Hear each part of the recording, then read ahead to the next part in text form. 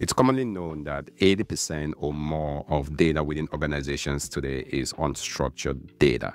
Talking about PDFs, images, videos, emails, and data that doesn't come in your typical structured format of rows and columns. We're going to see how to leverage Snowflake's document AI capability to unlock access to this data sitting in PDFs, receipts, and inventory specifications you can query and analyze. This will be a hands-on tutorial. As always, links to this will be in the description below. If you want to follow step by step, we'll highly encourage you to follow along. Now, for the data set, we're going to see how Doc AI can, using a zero-shot model, take those PDFs, pull out the necessary information, load that into a table so we can query and analyze that. To give an idea of what this will look like, this sample data set, again, links to this will be in the tutorial if you're following along. It does have a sample data set of over 1,000 PDFs, documents we wanted to search and understand what are the invoices, how much are the invoice amounts, have those invoices been paid, who is this getting paid to, how is it getting shipped. Most organizations that have data like this before Gen AI would not be able to query this or hire somebody to do manual entry to open up each PDF, pull out the balance due amount or the ship to date or the address and rate, as well as shipping total. So just a whole wealth of information we wanted to pull into our Snowflake instance. Doc AI is a wonderful, amazing solution for this, and we're going to demonstrate how you can do that step by step. So follow along as always, starting by setting up the stage. Create a new database, copy over the script, call this invoice.db. Now, Doc AI is unique because you're going to need the right privileges for you to access Doc AI in your organization. Copy over the scripts for privileges. If I go back over to the UI, go to AI/ML, it does tell me switch to a role that has access to document AI. You really can't do much with this right now because we don't have the privileges. The scripts we're going to run should give us the right privileges for accessing Doc AI.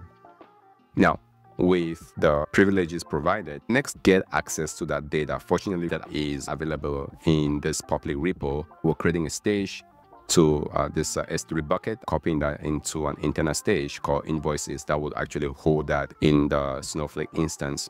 You can skip this entire step and do it with the external stage, but for this demonstration, we're going to bring this into a Snowflake internal stage. If you're not familiar with that, check the documentation for the differences between external stages, internal stages, when to use what. Assuming the files have been copied over, refresh to make sure the files are registered to that stage. Now, when creating your stage, make sure your encryption to do the Snowflake SSE server-side encryption. That's very important to have that option included in your create statement. Refresh this, we see your invoices stage and the data sets we need. Now, having PDFs, unstructured data sitting in a stage, this could essentially be your data lake, and you come in with Doc AI to query that at scale. Let's see how to take advantage of that. Before querying, it's important to train the model to do the querying. It's very easy to do that. Let's go back over to our Snowsite environment. Make sure that the role and the user you're using has access to Doc AI, which we should have done that as part of the setup. Now go down to the AI/ML Studio, click on Doc AI, switch from my account admin, and I'm going to use this role called Doc AI because this role has the right privileges for that. Assuming you are using a role that has the privileges, your interface should look like this. We're ready to build a model. Click on Build, give the name, in this case, call it Doc AI. Choose your database, choose schema, give the description, click on Create. Takes a few seconds. That was successful. This is what the interface now looks for us. Now, just a quick walkthrough of the layout. Here it tells you privileges you have, the documents you might have uploaded, values you are trying to extract from the documents, simple steps you have to do. Bring in your data, train the model, and then use the model for inference at scale. I'm going to upload a couple of documents, browse to your local directory, and get those documents uploaded. Typically 1, 2, 3, 4, 5 documents, as many as you need to actually train the model would be sufficient. Browse and get those uploaded. The sample data has all been uploaded. Next thing in this 3-step process is define your values. This is where Doc AI uses the zero-shot model to know what fields to extract from this. To do that, I'm gonna just follow what we did here before. If you're going through these scripts, you can simply follow this prompt. The prompt examples are here. In this case, I want to get bill to name. Who is this invoice getting billed to? Copy that, click on values, and it's so simple. Here you want to give us your question, who is this billed to, and the field name. What we're trying to do here is just extract a bunch of fields from this and allowing the model to know where to get those fields from. Bill to would be a new field, or think about it as a new column. The question we're asking, the prompt in natural language, what is a bill to name? That's all. We're not pointing, we're not telling it where it is. It's simply looking at the document and being able to pull that information. And hopefully it gets this correct. Bill to name is Eric Buckman, so it's able to pull that. Continue with this exercise for all the other fields to get that extracted from this document. All the prompts have been entered. Again, very straightforward with your question in natural language, the field you want it turned into, and Doc AI gives you a preview of the value. It's important to validate to make sure that in this preview that it's actually picking up the correct value for you. Let's just eyeball this discount amount. It's giving us 9.74 for discount amount. Let's validate that. Discount amount obviously is that. It looks correct. And it's giving that with 0.83 confidence score. It's a very high confidence score. If you want a certain threshold, you can always increase that. Notes is telling us, thank you for your business. The confidence score for this is a little bit smaller.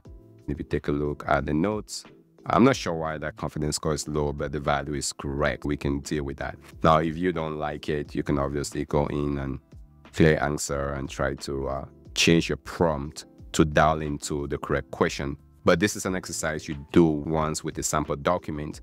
Once this exercise is done and all your values are correct, things are looking good, you can always accept all and review all the answers. This is essentially the fine-tuning process in natural language. Once that's done and all your answers have been accepted and reviewed, everything is good, you can switch documents. There are 6 documents. I'm doing document number 3. This is document number 4. Again, the more data you use for training, the more intelligent your model would be. I'm just going to go ahead and accept it for all 6 documents. You don't have to use 6. You can do it on 1 document if you really wanted to. I think that's totally fine for the exercise. All right, so all the documents have been accepted and we validated that it's pulling the correct fields. This is the second step of the process. To validate that, you can see the values. Now we're extracting those values to give us in our columns, which will now become a table in Snowflake. So we have a table with ship to date, all the ID and all of this extracted from the documents we have stored in Snowflake. Now, once you're happy with the model, go back and we have the model here called Doc AI. This is what we're working with. I have a previously published model. Go back to the one we're working with here called Doc AI. So we've loaded the data set with 6 documents.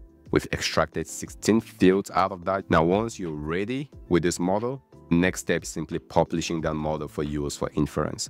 In this case, we're simply going to publish this. If you want to go back and fine-tune the model and dial in on your answers, you can click on train model again. Let's publish this model and make this available. Folks that are writing SQL can use this model for inference. Next, with the model created, we are now ready to begin and testing our prediction. Very simple. Going to InvoiceDB, public. Doc AI is model being referenced. In this case, Doc AI, make sure the name is the same. What we want is look at the directory full of PDFs and predict. This should return us a payload for each of those fields in that document extracted for us. Execute. At this point, we are now doing predictions and we should see the results show up here on the screen here shortly. That was a success, looking at just 2 files because that's what we've limited. Now we can see it actually pulls the different values, balance amount coming as a JSON, bill to coming in as a JSON. All of this unstructured data that was in the PDF is now coming to us as a JSON payload. And guess what? If you are working with Snowflake, we are pretty familiar on how to leverage JSON, being able to pass that using the Snowflake JSON notation. Jump in, take the next couple of queries here. Essentially what this does for us would be to take this JSON payload and flatten that out. I can either create a table. We can actually create a new table here called invoices field, which looks at everything from a stage and dumps that into an invoices table. And then we can go into that invoices table and flatten that out. So the very first step is to create the invoices table, make sure we're using the right model. .ai stage is correct. Create that invoices table. The invoices table is getting created. One thing to call out is that over time, you might have different versions of your model. In that case, you're going to want to also specify the version number. For us today, we're doing one version, but assuming you're changing and you're pulling new fields over time, change the version number, make that version 2, version 3, depending on your specific situation. But again, keeping this very simple with one version, and this should create us an invoices fields table. That was successful. Double check, do a refresh. We have a table called invoices fields. Exploration of that. This is the name of the document, the size of the document. To the far right, we have the file URL and the payload associated with that. This looks at the entire data lake, giving the predictions based on the model which trains. It's super easy to go from using example documents, training your model, publishing the model, and being able to use that model for predictions and storing the results in a table. Once you have things in a table, I think we're very, very good at working with structured data in a table. I'm looking at the invoices field that has the semi-structured data in JSON format. We will flatten that out using the dot notation by creating a new table called invoices. Expand the script, execute that.